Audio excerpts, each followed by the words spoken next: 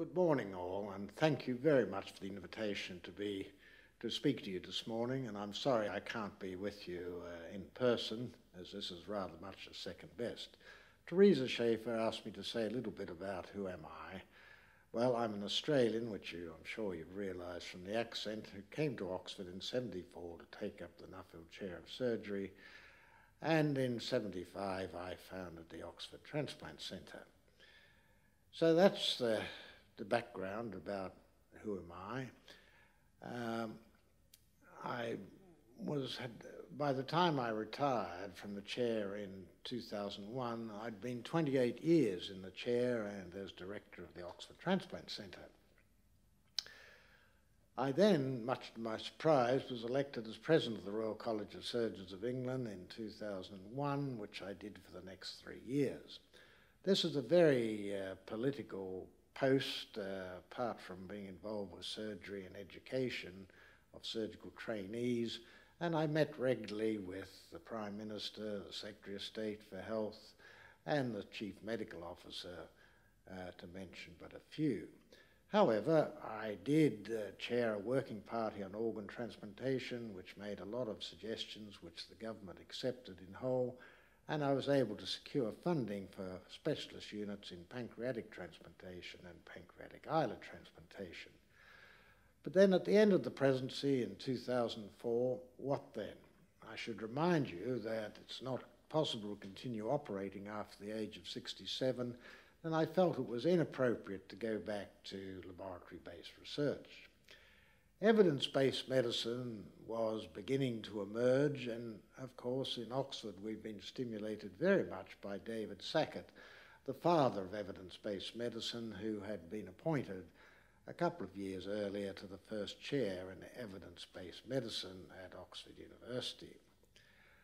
Well, I was having coffee one day with Ian Chalmers, who was responsible for the establishment of the Cochrane Library, and he suggested that I might start looking at evidence in transplantation.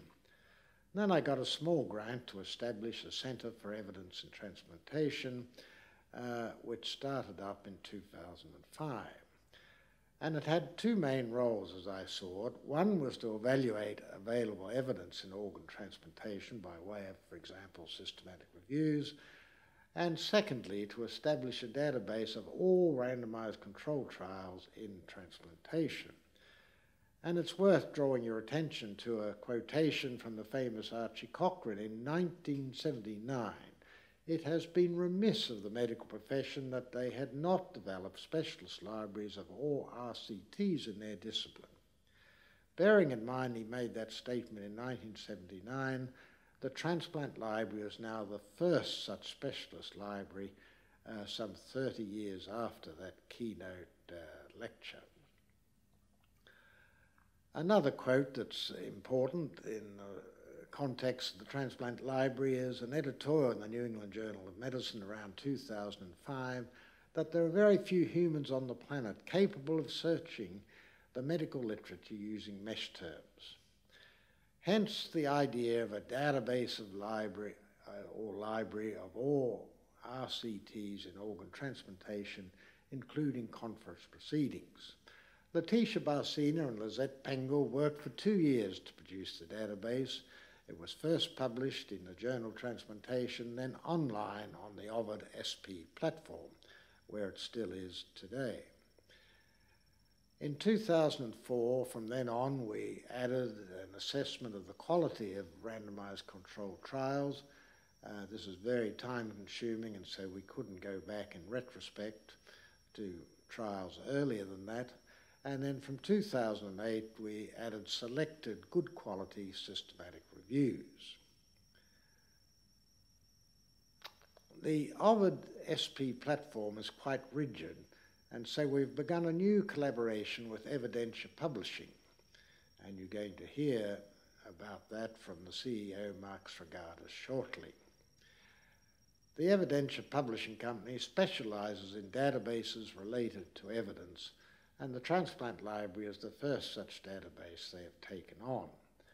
The beauty of this database and the platform it uses is that it can be customized for individual users. We have much more flexibility. In addition, the Centre for Evidence and Transplantation does produce the Transplant Trial Watch on a monthly basis, listing 10 trials of general interest that have been added to the library in the past month. It's produced every month and it's available on Android and the Apple platforms and is free.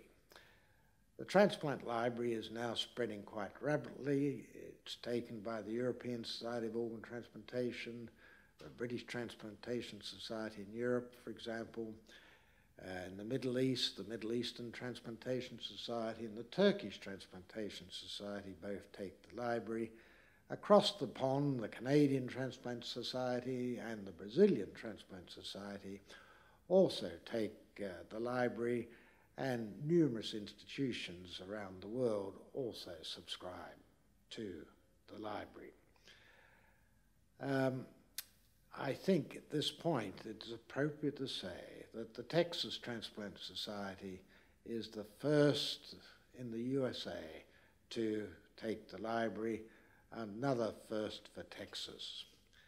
So in conclusion, thank you for giving me this opportunity to say a few words about the library, and again, I'm sorry I can't be with you, but I do want to say a little bit about our future plans, which are to expand the library to include cohort studies, case studies, and observational studies, so that the library will be the first port of call for everyone, be they clinician, nurse, scientist working in the field of transplantation.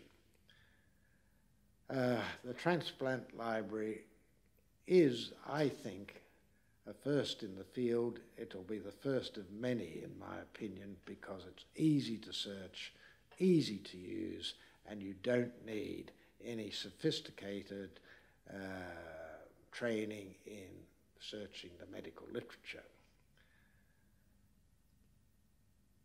So again, thank you again for your attention, and can I wish you a very good meeting, and again I'm sorry I can't be there. Thank you.